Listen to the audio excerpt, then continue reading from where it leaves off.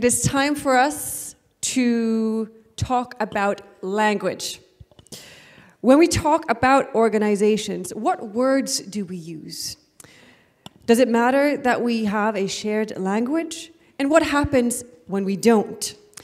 Simone has developed a common protocol for organizing that addresses the challenges of forming a shared language.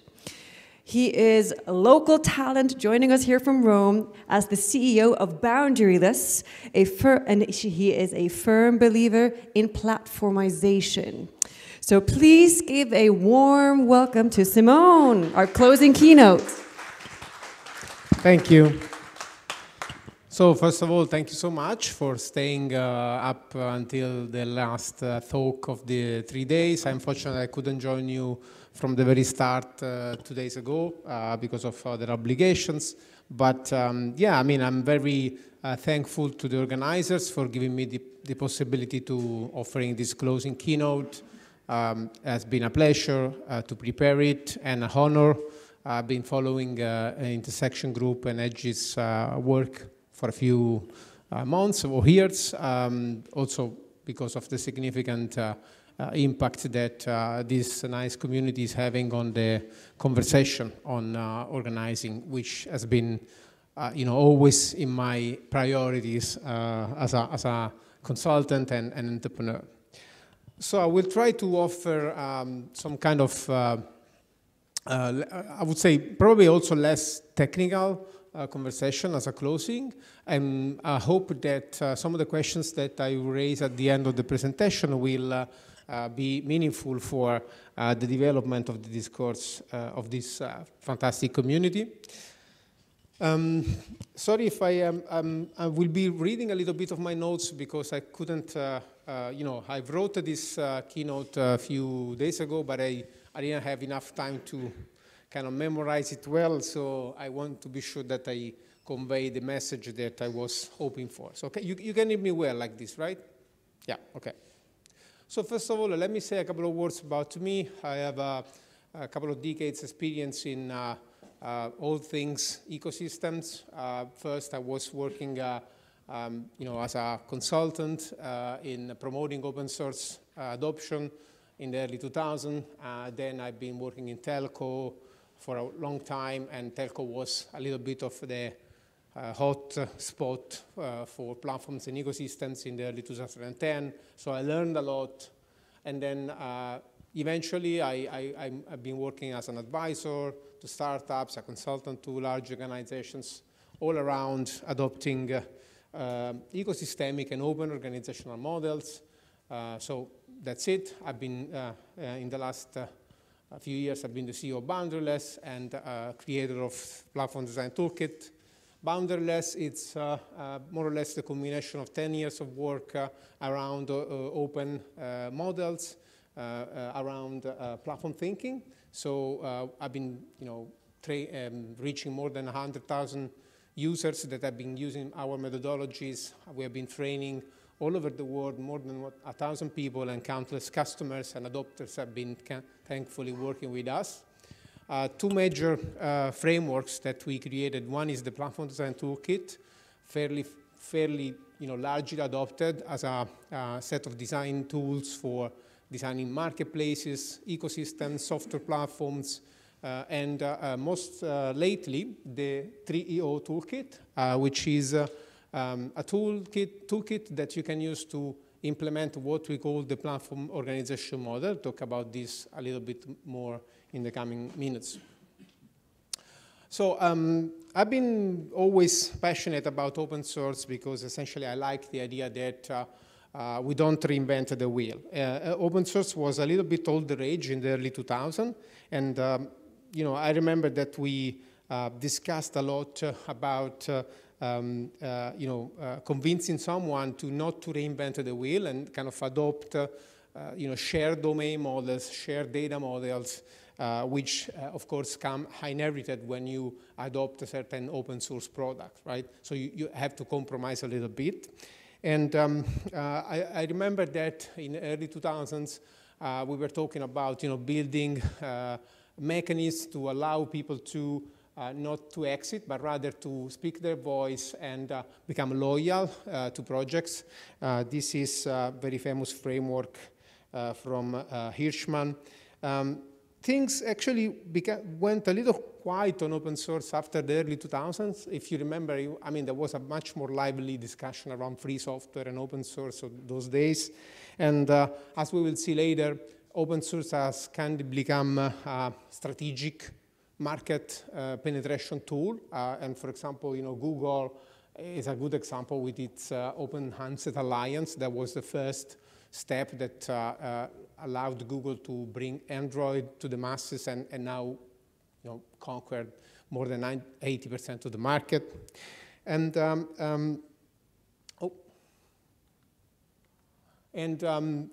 I was also very much excited when at the end of the 2010, we have witnessed this new technology coming up, the crypto space, what people call Web3. I don't know if you're familiar with that, but essentially, the promises of blockchain-enabled systems and these token systems that have been, pioneered and prototyped was a little bit of an answer to the typical dynamics that exist when platforms are developed and brought to the market. So typically, these giant platforms first attract the users and then over time extract value from the ecosystems, being it users or partners. Typically, they cooperate at first and then compete. A good example could be like, for example, Amazon creates tools for people to create their products and suddenly comes up with a much more competitive version of the same product that the ecosystem has been creating and captures all the value from it. So to counter these dynamics, crypto and Web3, and these, by the way, are pictures mostly from Chris Dixon, who has just released a very interesting book that you can check it out. But essentially, this new movement, the Web3 crypto movement, brought up new tools that were very promising and kind of gave us the idea that we could really build alternatives to typical approaches that platforms have, and basically gave us a possibility to leverage on new tools. For example, advanced governance mechanisms like the ones that you see mentioned here, where people can actually participate to digital voting systems and make their voice heard through very tangible mechanisms. Also, the fact that with crypto you have a possibility to create these token economies, and so you can leverage even on kind of monetary systems. For example, you can say, I want to start a new system, and for the people that trust the system at the very start, when there are no network effects and the platform is still in the infancy, you can give them financial advantages. You can give them tokens that motivate them to participate in the very early stage. So why am I talking about this? Essentially because Web3 has, since then, provided a lot of very interesting projects. And for example, here you see mentioned, some very low-level projects like, for example, the Cosmos ecosystem, that is a very inclusive ecosystem for, transactions management, or the Demo, which is a very interesting community and technology that allows people to create data on EV batteries performance and share it and sell it to third parties. And so basically people that drive cars can monetize their data. Lots of things. And especially I think it's interesting to look at what happened to as an example, I would say, to the social media ecosystem in crypto. And these are some examples of this is particularly one example of a so-called protocol for social media in Web3. And as you can see, the promise was that we could build protocols that different applications can use. And so basically, they can share some common language. And in this way, you don't have to basically reinvent the protocol itself. You can adopt an existing protocol as an app developer. And for example, your users could at some point decide to use another solution without maybe losing entirely their data and their transactions. So it was a promising technology, but at the end of the day, if you look at the Web3 ecosystem in social media, for example, basically everybody's reinventing the protocol. So we ended up, instead of, there are tools to converge, there are possibilities to share governance transparently, you can invest, you can be part of a shared system much more easily, but still, people are reinventing the wheel. Still, people are reinventing the protocol. They don't just use existing protocols. They want to reinvent it from scratch. As you can see, there are so many social media protocols, even in Web3. So the question is, why we disagree? And a couple of years ago, I had my friend Alberto Brandolini on my podcast. Alberto is, if you don't know him, is kind of an internet celebrity, for his Brandolini's law, which states that to refuse bullshit, you need an order of magnitude of amount of energy. Then you need it for creating bullshit on the internet. It's a very interesting law. But by the way, Alberto is famous for not just for the Brandolini's law, but for event storming that I guess most of you have heard about. And he told me something very interesting in this podcast. He said, reaching an agreement is one of the most sophisticated and expensive activities of human beings. Essentially, Alberto was making the point that consensus has a cost, and sometimes it's just better to visualize disagreement instead of trying to make everybody agree on something, right? And what is the point that I want to make here is that how can I say? Besides the implicit difficulty of building agreements, we also have to ponder that sometimes there are other motivations that push people to create something new. They can be, for example, financial motivations. You can say, I can collect capital if I create something new, for example. Or just people want to creatively express themselves. And even if it's convenient, it makes sense, they just reinvent things because it's their way to express their uniqueness. So within time,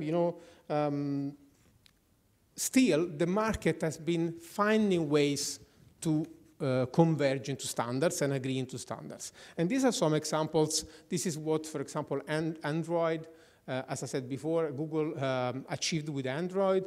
And Android was very convenient for OEMs to adopt. But over time, Google find a way to control the ecosystems by generating network effects on the App Store and then basically obliging everybody using the free version of Android to also use their own services to have access to the marketplace of applications. So as you can see, commercial entities still find ways to achieve standardization, but more from a strategic perspective. And this is also, of course, the example of AWS, as I said before. So Amazon achieved some kind of standard positioning in the market through effectiveness, ease of use, ubiquitousness, the fact that all these systems are pay-as-you-go is basically easy, cheap, and effective to use them. So it's not really an intentional convergence on a standard, but it's more rather something that is convenient for people to use. And of course, technology is progressing, and in the background, we are seeing a lot of solutions and technologies that allow us to compose our systems, to find a way to wrap our differences around wrappers or connectors and so on. So no code, for example, is all the rage. AI now is emerging as some sort of universal duct tape that you can use to duct things together. And so we still can speak a different language, but we're going to find a way to wrap our things together. So that's the message. So, but the point is this really progressing? So we've wrapped things around because we want to maintain our optionality. We don't want to cut our choices and our options. We rather want to say, okay, let's wrap things together, but still I will keep my optionality, I will keep my possibility to do what I want. But despite this is an interesting dynamic, so the fact that the market is breaking down into smaller pieces and we're gonna find a way to wrap them together, I don't feel that this is really meaning progress. And what is the case that I'm making here? I'm going to use a metaphor for you to think through this. Almost 400 years ago, Diogenes lived a life of deprivation, and he was basically wandering around in a barrel. And this self-imposed stark asceticism, basically give him the possibility to go around and basically giving the moral authority to point out that the society was hypocritical and superficial, and in no way people were seeking the truth. It was a kind of very corrupt and degenerate society. So Diogenes had to basically strip himself of attachments to send such a clear, powerful message. Okay, so it was some kind of sacrifice he had to take to tell people that they were not going for the truth, they were very superficial and degenerate. So similar dynamics exist, for example, in information theory. So in information theory, if you want to communicate with someone efficiently, it costs you energy to do so. So for example, to identify signal from noise, you basically have two options. One option is to either use more energy, so send a stronger signal, or just reduce the options that you have. So maybe you just agree that you're going to use a number of symbols, and it makes it easy for people to extract such information from the noise that they receive. Just because you sacrifice your options, you say, instead of sending any kind of signal I want, I'm going to use this alphabet, this set of symbols that I'm going to share with you. So in a few words, if we want to collaborate deeply and seriously, something has to give. Okay, so there is no free lunch in collaboration. And this is what I'm thinking about. I'm thinking about that if we really want to collaborate, there needs to be some sort of intentional collaboration. There needs to be some sort of intentional way that we share skin in the game into each other, that we basically go through this process of agreeing, which has a cost, but it's essential to reap the benefit of a collaboration.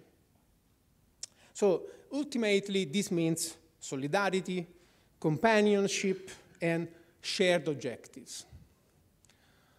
So in the background of what I'm describing here, we are seeing emerging a common model of organizing. So the reduction of transaction cost, the fact that it's now much easier to collaborate through to interfaces, let's say, that, as I said before, plugging things together is much easier because of technology. We have seen a new approach to the organization emerge in the last 20 years. Bezos was a pioneer on this. And for example, you will recall, of course, the API mandate that basically said at Amazon, you don't have to talk to each other. You just put a wrapper around the work you're doing, expose an interface, and this interface should be natively externalizable. This was a very powerful message. Basically, the organization stopped to be silos or hierarchies or management, but it became a set of nodes that could interact with each other, and at some point, it was very easy to just take a piece of the organization and swap it with an external partner. This was, for example, the choices that allowed Amazon to create AWS, because you take your IT organization and you externalize it and make it a product, or also what made it possible for Amazon to move from an internal marketplace with internal categories into the big marketplace that they have now with external partners that sell every kind of things on the platform. And we are now into an age where you can actually rent cloud teams outside of your company. For example, this startup A-team allows you to rent teams from the outside, or at a point where people like Sam Altman are saying that you can have a $1 billion company. What is the point that I'm raising? This is the framework that we built for you to design what we call the platform organization. And the platform organization is very simple. It's essentially a product organization made of nodes, micro-entrepreneurial nodes that have a clear value proposition, interact with each other, and use maybe shared services and talk to each other mainly through agreements and contracts. So you take the very old idea of the organization as a hierarchy and long chains of command, and you break it down into nodes that are very independent, that are autonomous, manage their own P&L, have agreements with each other, and use shared services. So this is happening beyond Amazon. Many companies are now adopting these mechanics because of how technology has transformed markets and because of the team and the units have become the strongest force in the organization. So the point is, and here I'm pretty much done, the point is, will our organizations that for ages have refused to collaborate on products and workflows suddenly understand that they need to share an organizational grammar? And why is that? Because there are some pressing issues in the market, in society, that are pushing our organizations to cooperate. So there is a clear need for our organization to share a grammar in terms of how do they agree, how do they expose their services, how can their units make contracts and collaborations beyond the organizational border. But the question is, will they do that? Will these organizations understand that they need to start collaborating over a shared language? So, and this is the last question that I want to leave you with for the next year, maybe. The question is, what is EDGY's role in this? Can EDGY really go beyond facilitating conversations and maybe start to facilitate transactions and agreements between organizations? Or at least, what does it mean to build EDGY in this, an intersection group in this context? What is the role that this community can have in facilitating these kind of inter-organizational conversations? That's it. Thank you so much for your interest, and thank you for your time. Thank you so much, Simone. Any comments or questions? There we go.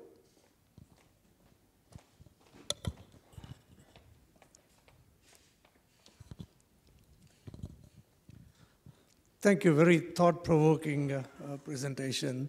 Appreciate it.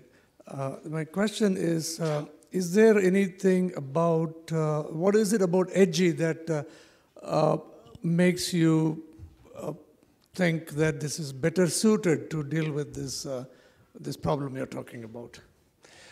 Well, I mean, again, I'm very curious to see what this presentation or this conversation around an emerging standard and basically common model of organizing brings to the EDGY community. So far, my understanding is that tools like EDGY have been used mainly for internal stakeholders in an organizations to collaborate. So the question would be, should EDGY maybe extend its reach into modeling these kind of organizational models and agreements, or maybe we should use EDGY to make the case for kind of creating ways for different organizations to transact and agree and collaborate. So I think in general that the EDGY community is part of a general discourse on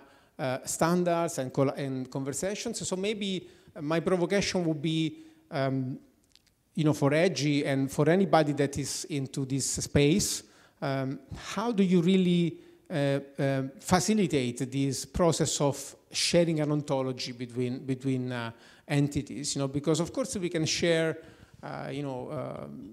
again, and this is a good point, this is a good step. We can share a basic understanding of how an organization is made with products, identities, and so on. But the point is, how do we facilitate these kind of sacrifice so that we really use a common language and we can really start collaborating beyond conversations, into more, I would say, more ambitious integrations between organizations. Thank you.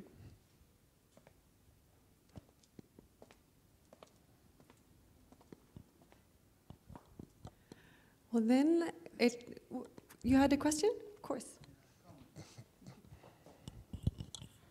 I think the collaboration part, contracts, and what do the businesses exchanges, and I think it's the same assets that we are trying to modelize into in organizations, but these assets travel through organizations.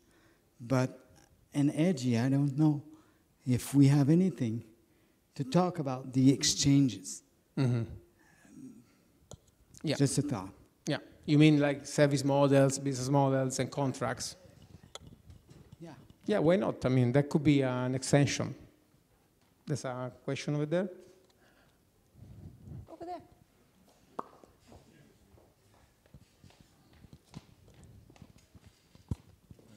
Well, thank you for the inspiration. I think you touch a super interesting topic. I know that there's like modern organizations who kind of model this, like Heya and others, yeah.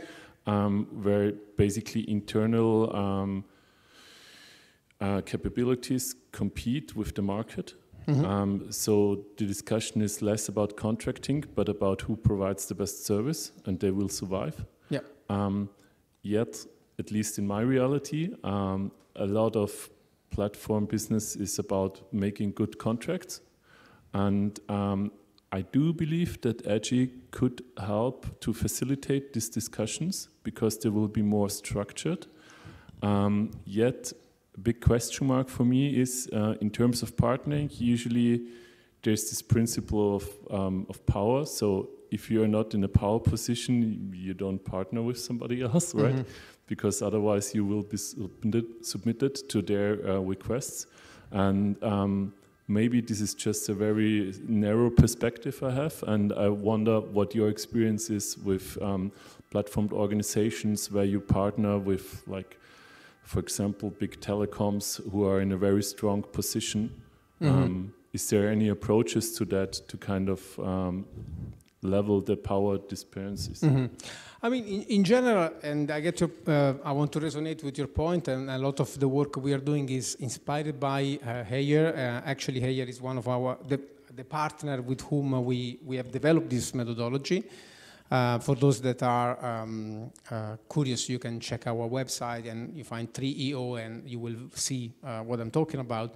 But essentially, contracts are I think there is a very important point on contracts that they can really be used to solve the issue that you mentioned. So writing a good contract is very much a way to balance power structures, right? And this doesn't mean it cannot be used only between organizations.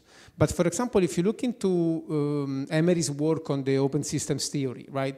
A lot of the work that Emery did was also pointing out that you need clear agreements between the players in the organization. So, for example, suddenly, when an organization invests, for example, into a new venture, empowers an employee to take leadership on this new venture, and this happens not through an assignment that can be removed at any point, but rather through a contract that, for example, clarifies that if you reach a certain objectives, you can, for example, receive equity of this new venture.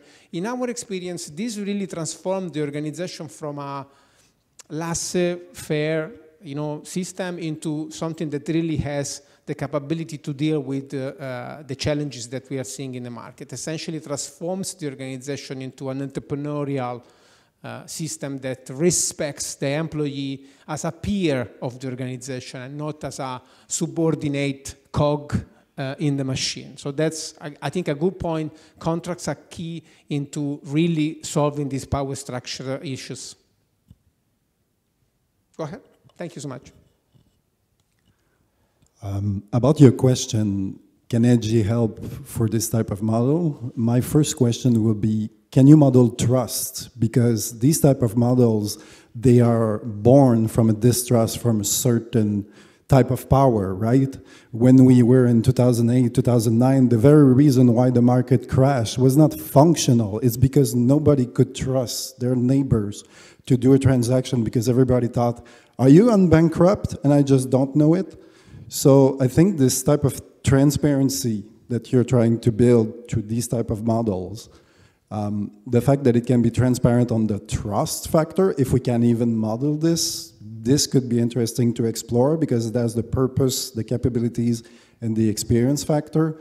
But then again, can you model trust?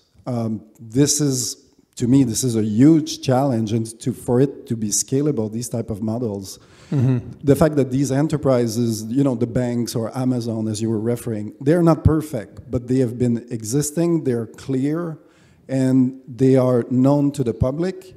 This is something that deep in our minds will always be there. And whenever you go to a new system, new organization, or new way of organizing yourselves, you have to be able to let people know you can trust us better than the other model. To me, that's the #1 challenge. Thank you so much. A quick point that, again, you can follow up if you are interested. In the Web3 space, there is a way of describing organizational systems as a mix of two major things. Some of the people in the Web3 call them, on one side, socialware, and on the other side, trustware. So essentially, while socialware is what you cannot really encode in a piece of software, right? So it's how we communicate, how we take decisions, for example, how we create a common understanding of problems and issues. On the other hand, you have a rather important aspect that is normally not really codified in existing organizations. That's what they call trustware, and essentially is what you can encode in clear agreements. And in the blockchain space, in the Web3 space, we are talking about smart contracts that can actually execute themselves. So for example, you can imagine having a contract that captures information from the market and in a univocal way executes some kind of rules, based on the information you capture from the market. So I think when we talk about trust, as we move forward, we have to look into trust as a twofold issue. One is what you can really codify into clear agreements that cannot be enforced if not by what's happening in reality. It cannot be enforced by someone coming in and say, this agreement doesn't count anymore. That's an important point. So that's what we call trustware. And then you have socialware that is much more about how we build shared understanding, responsibility, ownership, and accountability through communication. So I think this could be a good, impetus for us to start thinking our organizations as two layers, right? One is the more autonomous, self-executing, and one is the more social and informal, intangible layer. And with that, yes, we wrap up. Yes. And we thank you once again for sharing your great ideas. ideas. Thank you so much. And good luck everybody from the community. And thank you again for the opportunity. Beautiful.